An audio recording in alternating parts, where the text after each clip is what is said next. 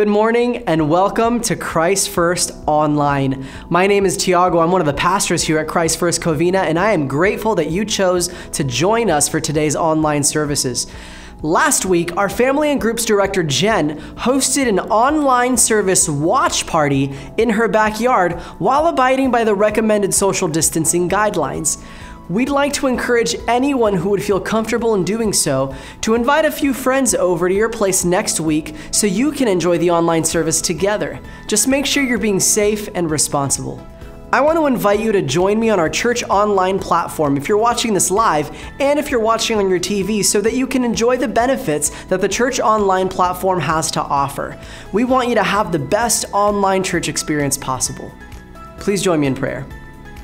God, I'm so grateful for the opportunity that we get to worship you, God, and to hear your word. We're so grateful for everything that you've put in place so that this could happen today.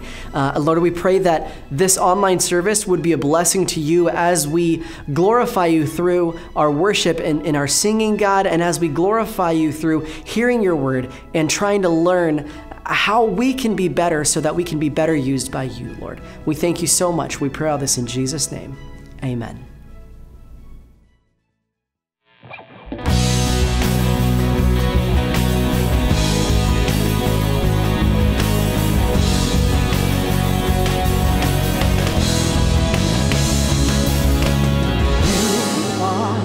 In the darkness, you are hope for the hopeless. You are the God who never fails. You are full of compassion. You are love everlasting. You are the God who never fails. And through it all, your love never changes.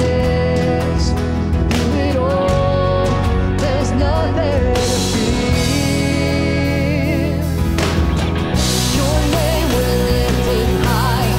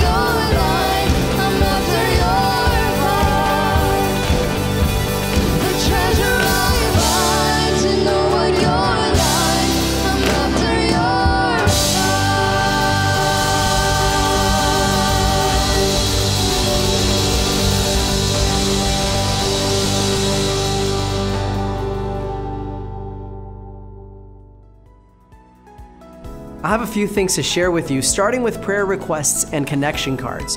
Both can be submitted digitally by either clicking the links above the chat window or by going to our website. Last week, I shared with you the type of conversations that are happening at our youth group's Zoom meetings. Don't miss out on all the deep conversations, the learning and growing, and of course, all of the fun that goes on Wednesday nights on Zoom.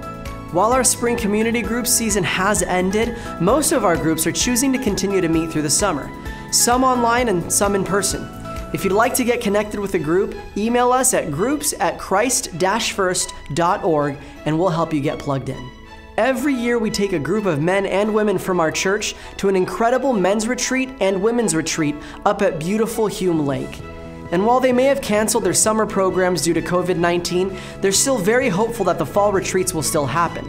You can find detailed information on both retreats in the notes and description sections. Hume has guaranteed that any and all payments will be 100% refunded in the event that the retreats are canceled. So feel free to submit your deposit and continue making the necessary payments towards your spot at retreat this fall. Again, detailed info can be found in the notes and description sections. We have a lot of exciting news to share with you, including our plans to reopen our campus in a few weeks. While we do our best to share updates on all church news through social media, the best way to stay informed and up to date is by subscribing to our e-news. Click the link in the notes and description sections to sign up to receive the weekly e-newsletter, which will update you on our plans to gather publicly again, as well as everything else that goes on at our church. We're going to give you about a minute to take care of some of these things right now. Don't forget to submit prayer requests, fill out a connection card, sign up for the e-news, and pull up the sermon notes to follow along with Pastor James in just a bit.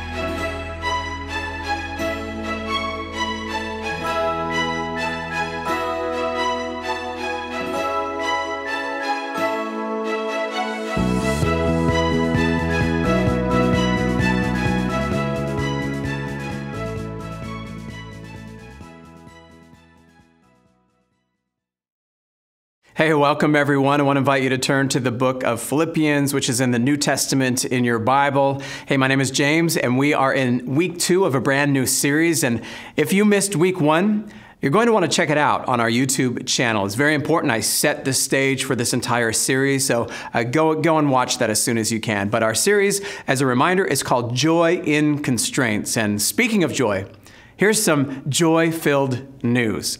I want to say congratulations to Leanne Soto on the birth of her son Samuel Ezekiel on June 1st. He was born early at 26 weeks. He's 2 pounds and 2 ounces. He's stable in the NICU. Let's continue to pray for Samuel.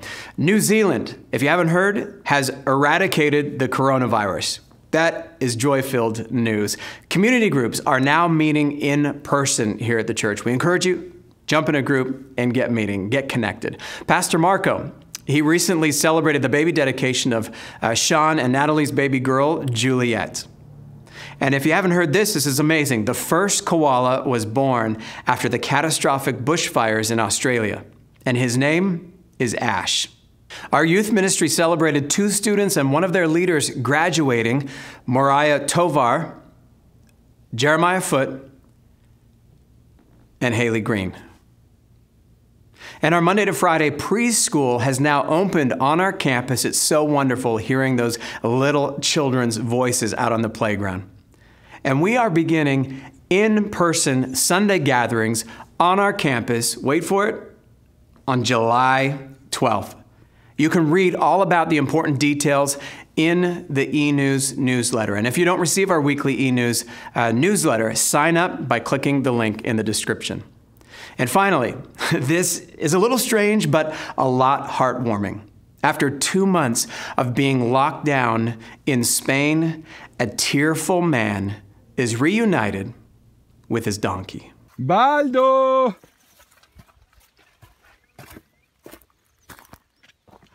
Hola! ¿Qué pasa? Hola, ¿dónde está? Oye, ¿qué hace? Hola, ¿qué pasa? ¿Dónde está mi burrilla? ¿Dónde está? ¿Qué pasa? ¿Dónde has estado metida? O más bien, ¿dónde estaba yo? ¿Qué? ¿Qué pasa? Oh, qué tontería. Oye, ¿qué? ¿Qué?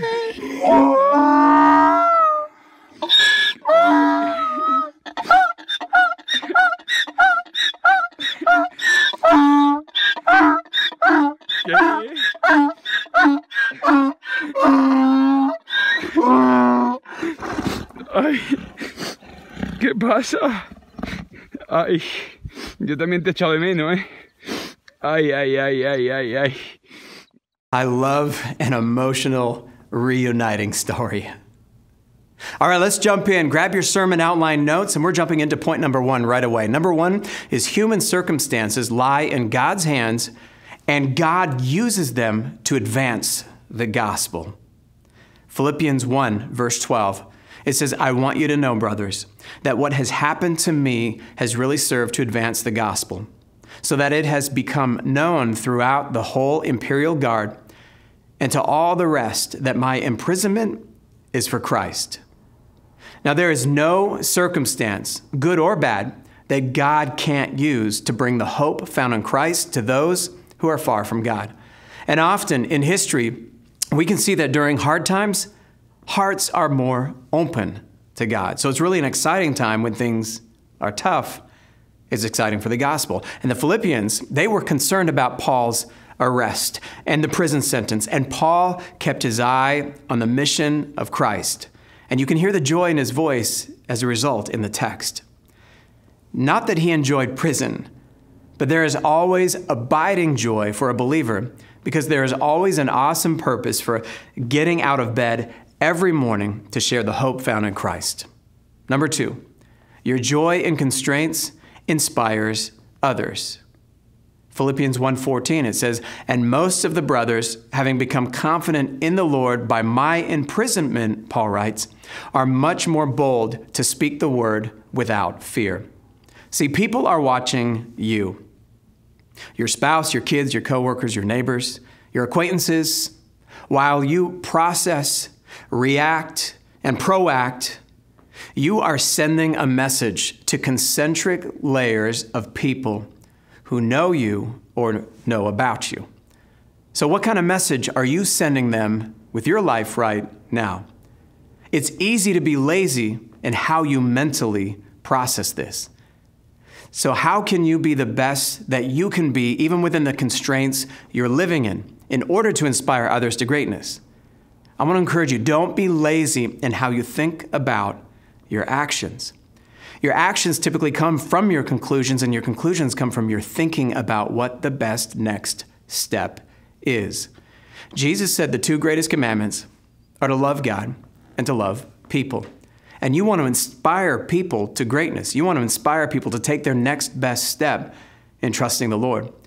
And God uses people to inspire others. God uses you to inspire others. Here's a fact. You are inspiring those around you. All of you are. The question is, what are you inspiring them to? Are you inspiring them to live life better or worse? See, there is no neutral ground here. Paul was in prison. He's human. And I'm sure he may have had a meltdown moment or a pity party or a dance with depression, but he didn't choose to stay reactive in his emotions. He rose above them and decided, even in the constraints of being in prison, to keep his joy and faith in Christ in what he said and what he did. to the extent that others not only paid attention, but were inspired by it. Let's look at verse 14 again. And most of the brothers, having become confident in the Lord by my imprisonment, are much more bold to speak the word without fear. Paul's choices that were no doubt made in the process of cognitive processing, which is hard work, by the way. He inspired Christians around Rome who were not in prison to have greater confidence and boldness in Christ. Henry Cloud, he differentiates between people who inspire others to greatness and those who don't. He uses the terms safe versus toxic or unsafe people. Cloud says a safe person does these three things. A safe person makes me become a better version of who I was created to be. And an unsafe or toxic person has a pattern of harming you and keeping you from becoming the best version of you. They can do that by actively resisting you or by their inaction of not doing anything to inspire or develop you. So why are they toxic if they don't actively hurt you, but just don't do anything to inspire or develop you? Well, likely the reason they don't do anything to help you become a better you are that their thoughts are consumed and saturated with thinking only about themselves. Toxic people like that are often described as narcissistic, people who choose to have no empathy in their thoughts and behavior towards others. Safe people who are close to you are those who help you become the best version of who you were created to be. And Paul inspired Christians to be what they were called to be, which was to preach the word more boldly and without fear. A safe person helps you connect with other safe people. An unsafe person will keep you from connecting. They are controlling. Allowing you to connect with others takes away their sense of control. And Cloud says toxic people like that want to turn you into a little cult. They want to own you. They want to possess you. And safe people want to engage in the world with other safe people. Paul says there are some unsafe people who preach the gospel out of envy and rivalry. They didn't want Paul to successfully connect with others because of their jealousy. And then finally, Cloud says a safe person helps me to get closer to God. And that was Paul's focus. That remained his focus even to the people who put him in prison, which is amazing. Look what Paul doesn't say about the imperial guards. He doesn't call them names. He doesn't degrade them. He doesn't speak bitter words towards them. Paul is being held in jail for discriminatory reasons. It's religious persecution. It's bigotry at its best. Yet, what is Paul's main emphasis with regards to the imperial guards? Let's look at verse 13. It says, "It has become known throughout the whole imperial guard and to all the rest that my imprisonment is for what? Is for Christ." Paul valued his enemies as people created by God and joyfully celebrated the fact that even they came to know that Paul was in prison for Christ. Now, I don't doubt that the imperial guard viewed Paul as a safe person. And that likely led many of them to place their faith in Christ. And you know what? This scene played out in another time, in another prison cell in the city of Philippi. You can read about it in Acts chapter 16, starting in verse 25. But here's some questions for you. Are you a safe person? Do you actively seek to help others be better at who they are? Do you help people close to you connect with other safe people, or do you control them? Do you help people grow in their relationship with God? And number 3, final point, is individual value is greater than group identity. The individual value of a person is always greater than their group identity. Philippians 1:18, it says, "What then? Only that in every way, whether in pretense or in truth, Christ is proclaimed. And in that," Paul says, "I rejoice." So I want to encourage you, let's not elevate group identity or tribalism over the reality that every individual matters to God and has a right to be loved, forgiven, and given the opportunity to respond to the gospel.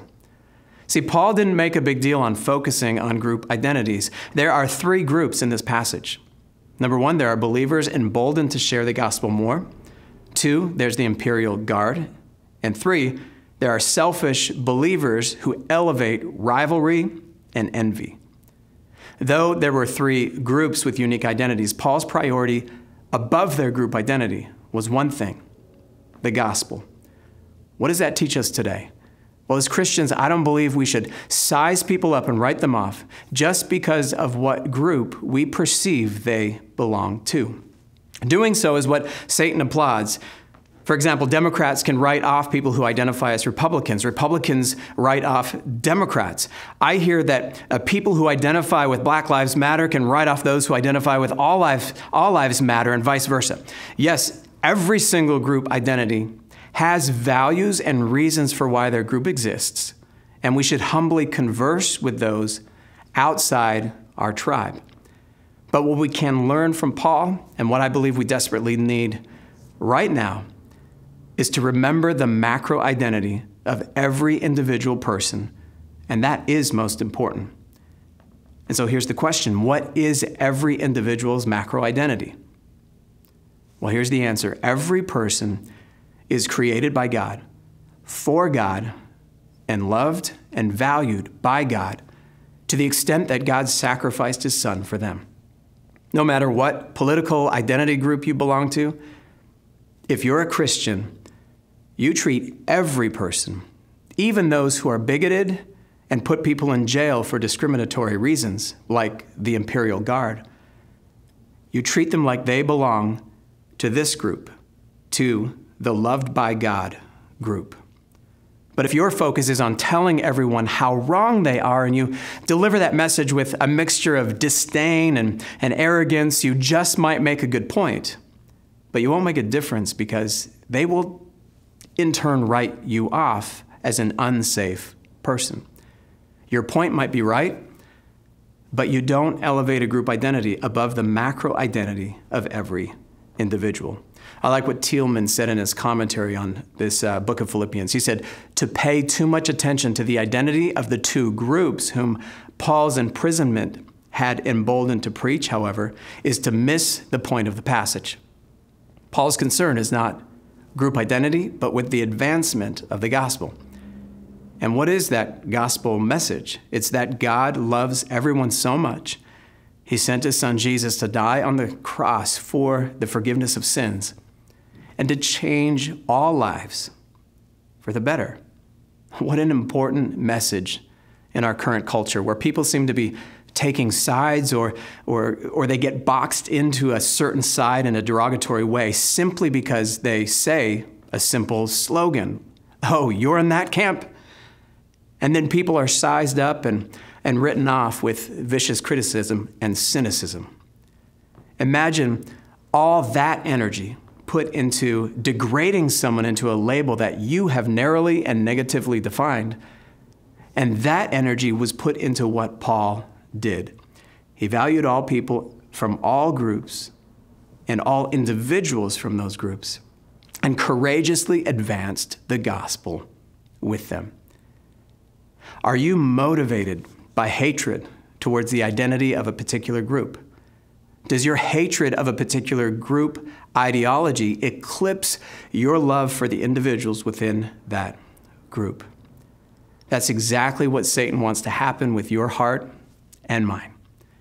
If the other team from yours gets in office this fall, and you emotionally fall to pieces and you get depressed for a long period of time, and you call yourself a follower of Christ, I want to encourage you, you might need to repent before God for your idolatry, for raising group identity to such a high platform in your heart. You're elevating that, and that's dangerously far from what Christ would approve. See, Christ is above nations and movements. Christ is above the good times and bad times. Christ is all-powerful. He is preeminent and above all powers. The only reason the person who is president after the election this fall has breath in his lungs or her lungs, who knows what's going to happen, is only because of the power of Christ.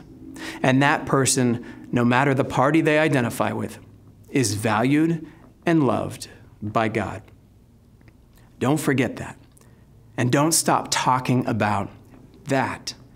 Don't diminish the exalted place of Christ and that exalted place he should play in your life, speech, and on your social media page, and especially in your heart. As much as you're upset about an identity group's ideology, you should be many times more full of joy for the opportunity to advance the gospel to the individuals within those groups, as Paul was. And don't forget to not worry. Christ is still on the throne. Colossians 1, 15 through 20, it says, he, or Christ, is the image of the invisible God, the firstborn of all creation.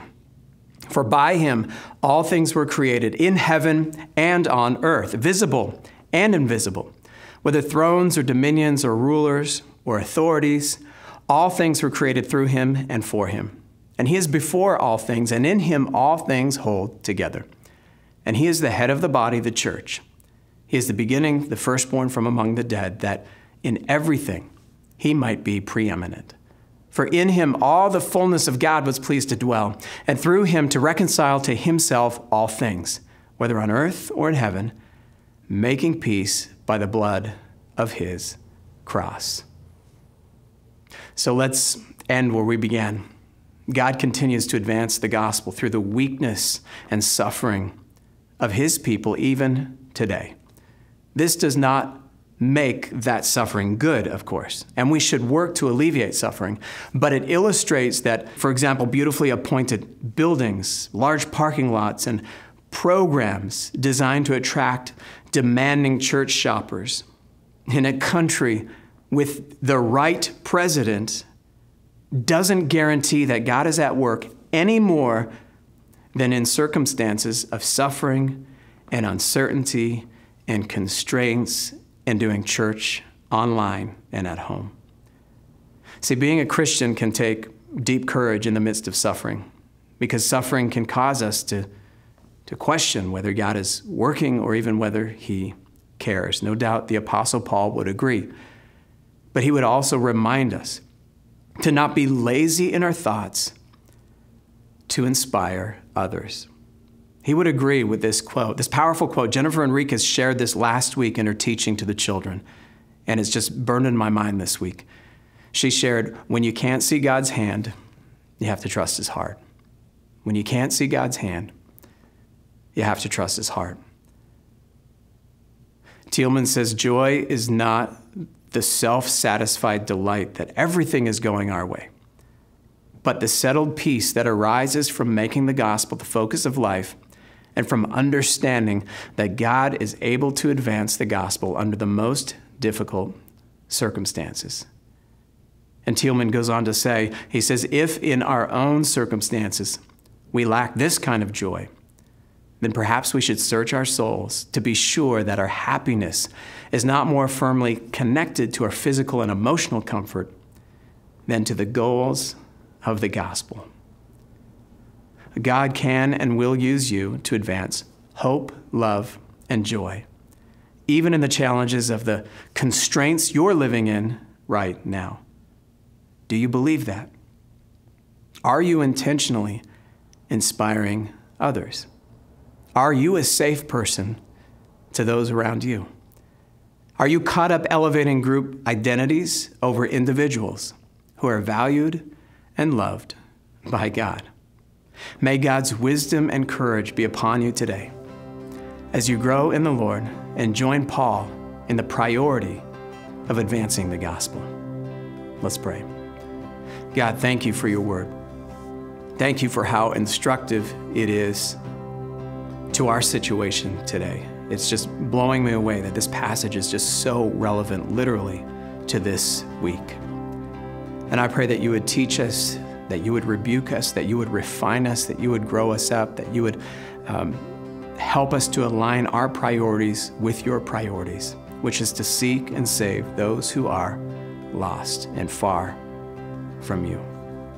And God, for those who are far from you, I pray that they would place their faith, place their trust in you, the God who created them, who loves them and has a purpose for them.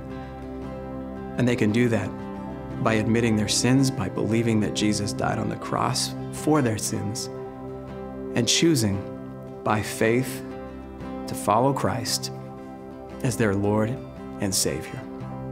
And I pray, Lord, that you would do an amazing work as you have done in every individual's life and history who turns to you. We just give you all the glory and praise. In Jesus' name, amen.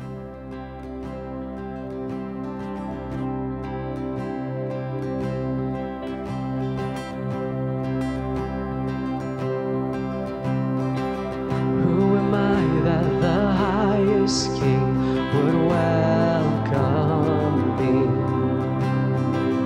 I was lost, but he brought me in. Oh, his love for me. Oh, his love for me. Who the sun sets free, oh, is free indeed. I'm a child of God, yes I am. Realized he has ransomed me, his grace runs deep. While I was a slave to sin, Jesus died for me. Yes, he died for me. Who the Son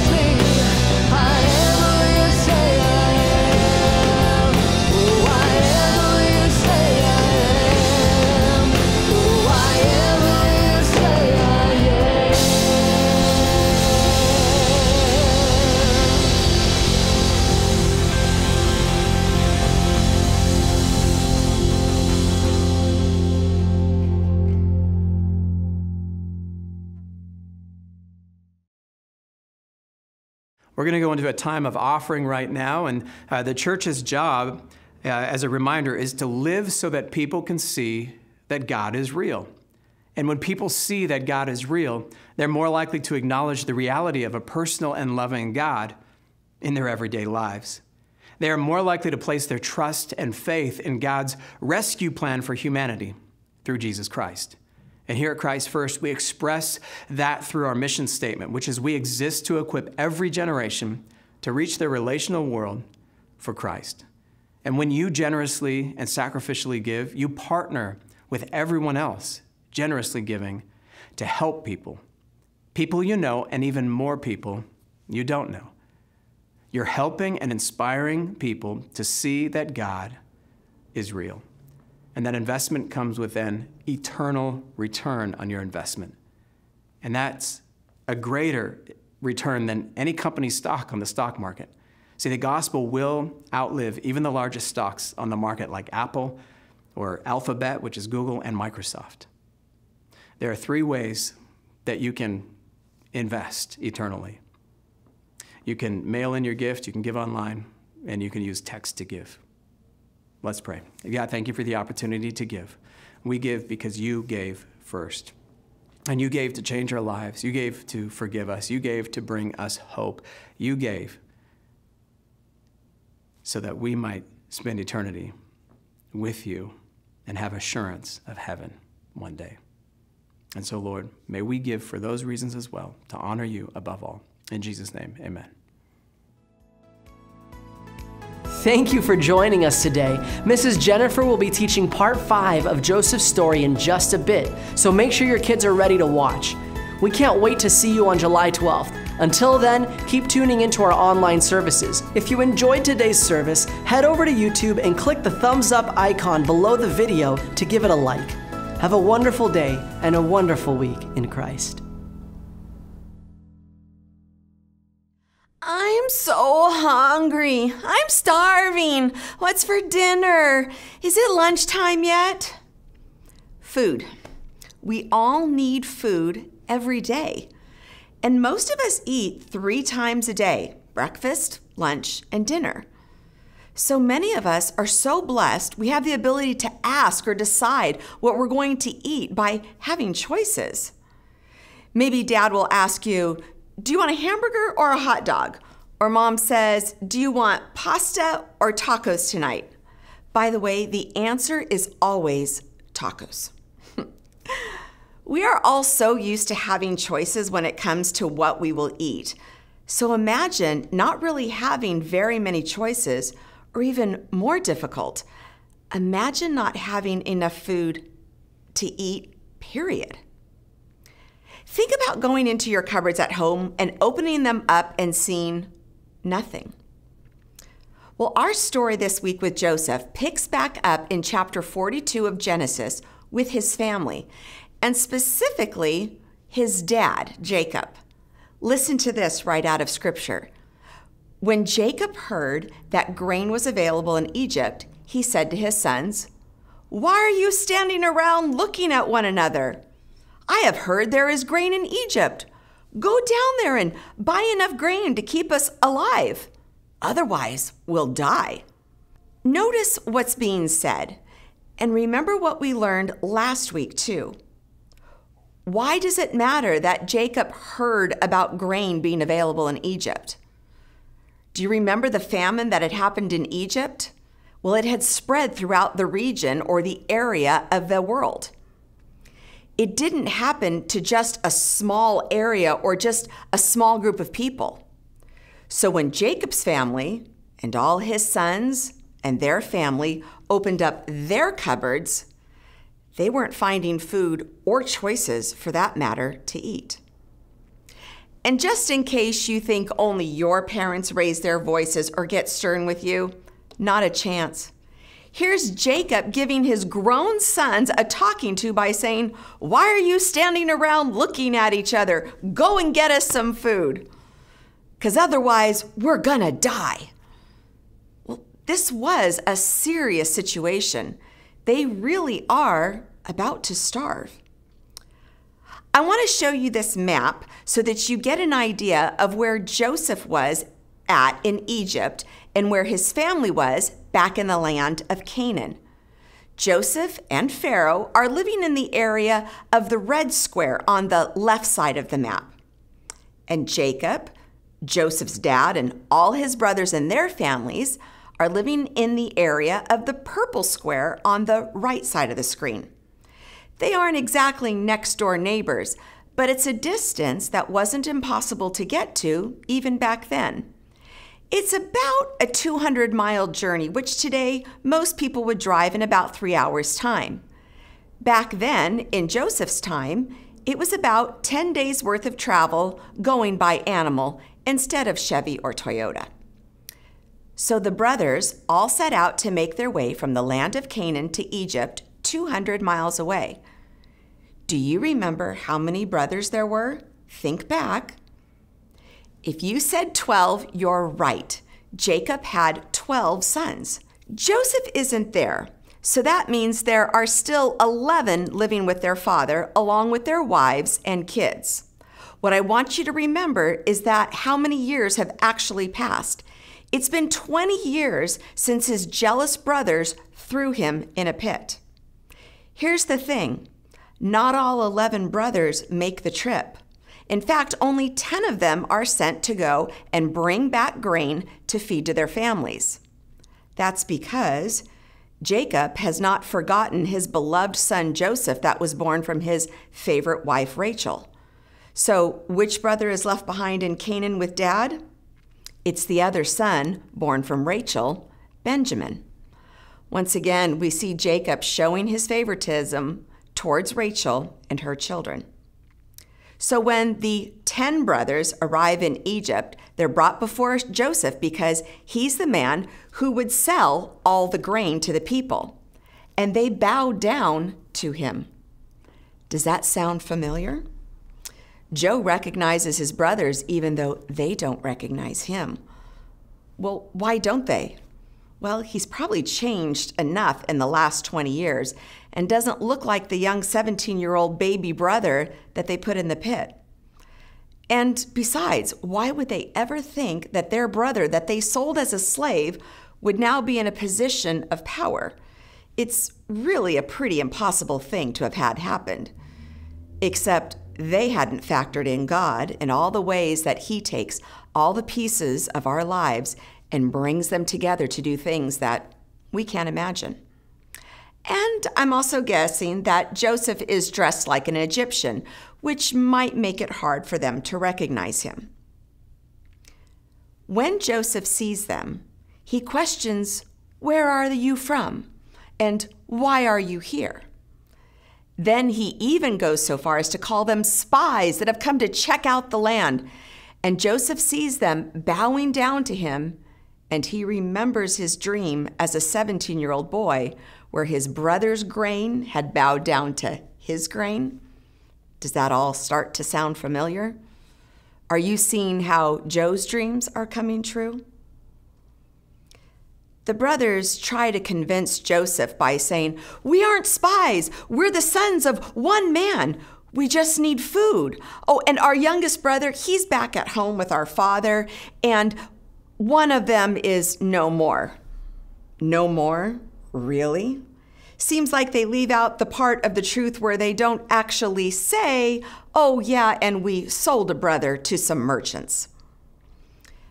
Joseph, even though he knows they aren't spies, tells them this starting in verse 14 of chapter 32. "As I said, you are spies. This is how I will test your story. I swear by the life of Pharaoh that you will never leave Egypt unless your youngest brother comes here. One of you must go and get your brother. I'll keep the rest of you here in prison. Then we'll find out whether or not your story is true. By the life of Pharaoh, if it turns out that you don't have a younger brother, then I'll know you are spies." So Joseph puts them in prison for 3 days. And on the 3rd day, Joseph says to them, "I am a God-fearing man. If you do as I say, you will live. If you really are honest men, choose one of your brothers to remain in prison. The rest of you may go home with grain for your starving families. But you must bring back your youngest brother back to me. This will prove that you are telling the truth, and you will not die." To this, they agreed. Well, all the brothers started talking amongst themselves, having no idea that Joseph actually understands what they're saying. Joseph had been speaking to them through an interpreter, pretending he didn't understand their Hebrew language. Remember, that was the language he had originally learned.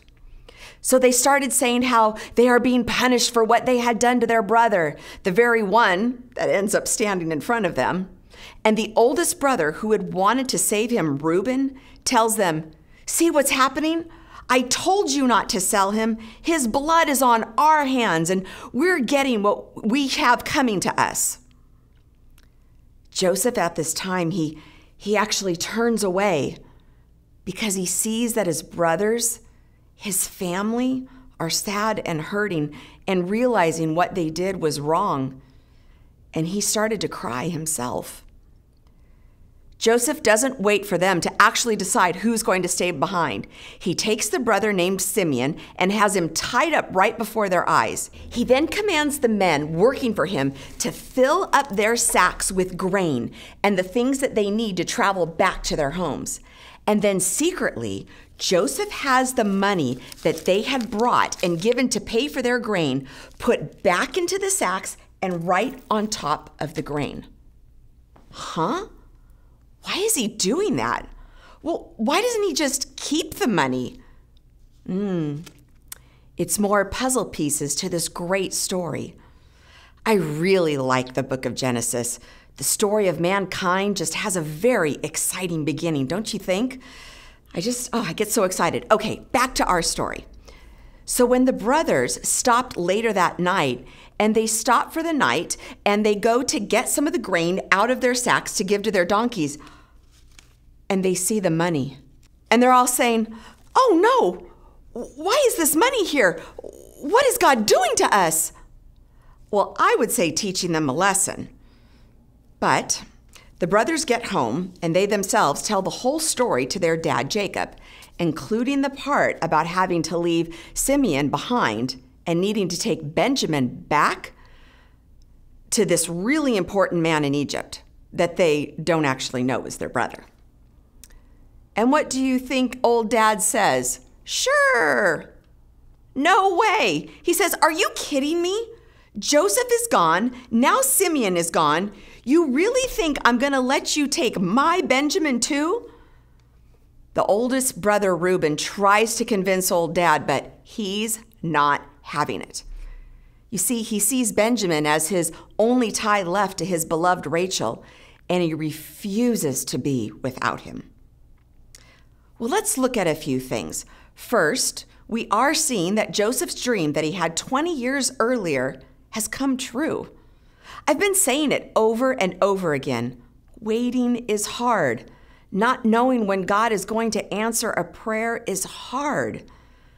But we sometimes don't get right, or what we sometimes forget to remember is that God is bringing all of these pieces together.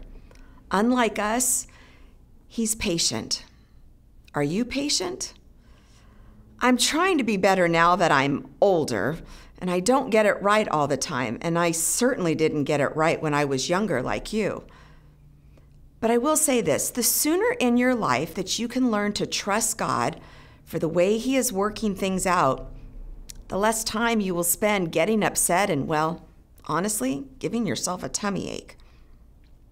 And second, while it could seem as though Joseph is teaching his brothers a lesson with this whole putting the money back in their sacks, what we're actually witnessing is what Joseph has learned, that God has used the brothers' mistake.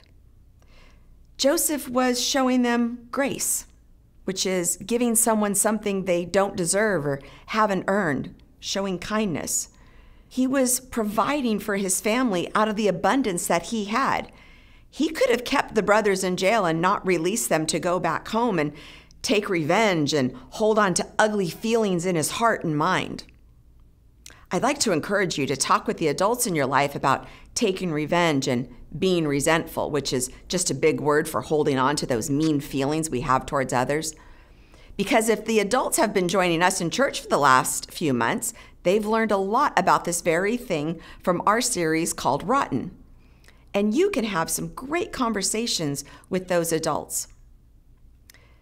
Showing someone grace isn't always easy. It's easier to just stay mad and angry, but in the end, it actually hurts our hearts more than the person that we're mad at. Joseph waited a long time to see God answer prayers, but we can see that he trusted God and was acting in a godly way by showing his brothers grace. Next time, we're going to see if they come back for Simeon and bring Benjamin along. I pray you can spend time this next week learning to show grace to those around you. And until then, stay well and be kind.